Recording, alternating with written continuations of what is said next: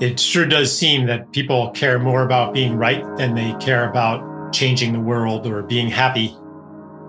And on one level, we could trace it back to schooling and the rewards you get for producing the right answer.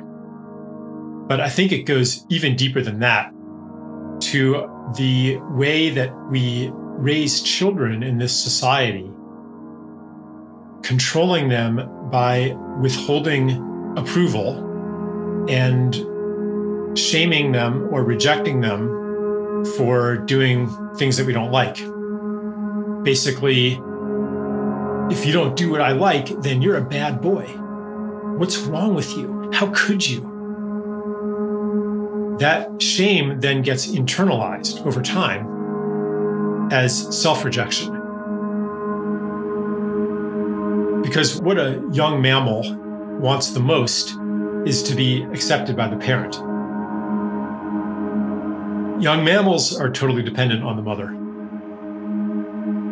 So abandonment is a death sentence. So to control a child, you can leverage that primal fear of abandonment. And it works for a while. But really what you are doing is training children to be slaves to their fear, to their insecurity. And to have this internalized self-rejection, which drives a lifelong quest to like myself, to accept myself. Well, how can I give myself permission to like myself? One way is to be right, or to be good, to have a code of ethics that I tell myself that I adhere to. So I'm good, unlike that person because they voted for Donald Trump. But me and a few people in my tribe, and let's form a little internet group together and tell each other how right we are and how good we are and how we're on team good in this global war between good and evil. Now I get to like myself. Now I get to approve of myself because this is such a primal need. This is all conditional self-approval.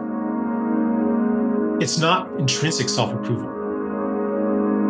So it only lasts as long as the let's talk about how right we are party lasts.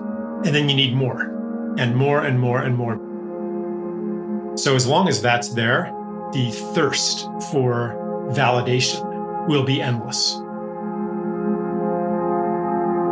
People who are highly conditioned to self-rejection will be easy to manipulate, because all you have to do is find some way to associate their self-approval with something that you want them to do.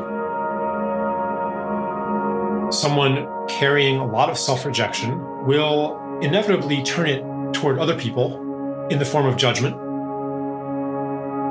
in the form of violence, in the form of rejecting the other. On one level, it's to elevate the self by rejecting the other. You get to feel good about yourself if you're dominating somebody else, if you're ridiculing somebody else. It's kind of new territory for us to let go of the formula of punishment and shame and reward and conditional rejection and conditional approval. Like, what do we do when we're not going to do that anymore? It's not like we just totally step back and let the kid just do whatever he wants. So you start to ask, how do children learn behavior? One way is to allow them to experience consequences of what they do that aren't necessarily coming from you.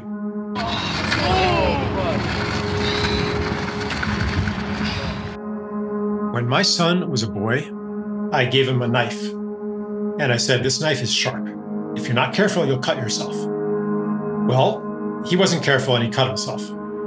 So what did he learn? Two things. One, he learned that knives are dangerous.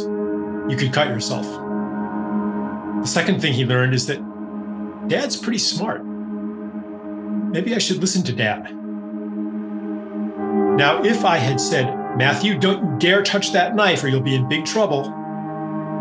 And he touched it maybe, and I hit him.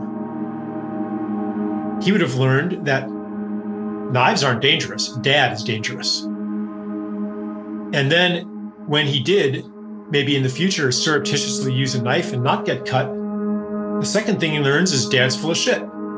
Just like when dad said, don't climb up the slide backward, don't climb on that jungle gym, don't do this, don't do that, it's dangerous. Smoking pot, that'll rot your brain. And then he smokes pot, he does this, he does that, and he's okay, unless I caught him, unless he gets in trouble. So what our parenting does is it conditions people to think that if they don't get in trouble, if they can evade the surveillance of authority, then there are no consequences. But one thing that my children learned is that they're trustworthy. It's like, yeah, I trust you with this knife. I trust you with this bicycle. I trust you to go outside by yourself unsupervised. If you're constantly trying to prevent them from doing those things, you're signaling you are not trustworthy.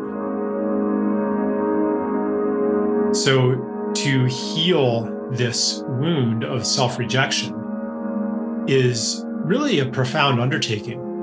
And as it heals, you become less manipulable. You become better able to serve a mission that's not the mission of looking good to yourself and others,